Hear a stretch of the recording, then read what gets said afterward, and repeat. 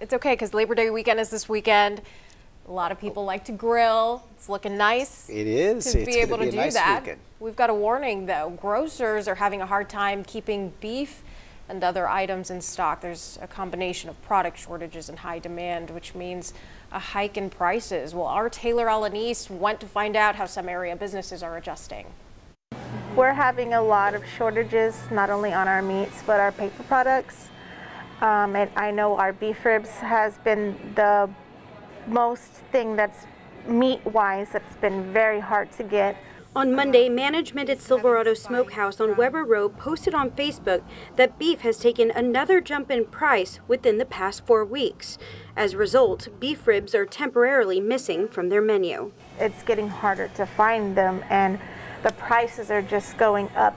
Every time he gets a price quote, the price changes the next day. Customers are getting a heads up over the shortage at the barbecue joint's front door. The owners here at Moody Quality Meats say the reason beef prices have gone up is simple. It all comes down to supply and demand. Most of it's at the packing house. They're having trouble filling holes with labor. And you have a high demand for beef right now too, so that's making the prices rise. Charlie Munch's family has owned Moody Meat since 1964. He says the beef coming in also has less meat. Stockyards are holding the cattle for a shorter period of time because of the high demand.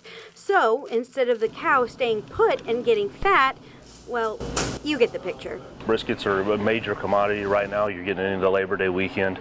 So those prices, they're probably about 20% higher. Munch says they make their own cuts in-house, which helps when it comes to cutting costs. So whether the meat is sold well done or rare, business owners ask for patience and understanding. We do have our regulars that come in all the time.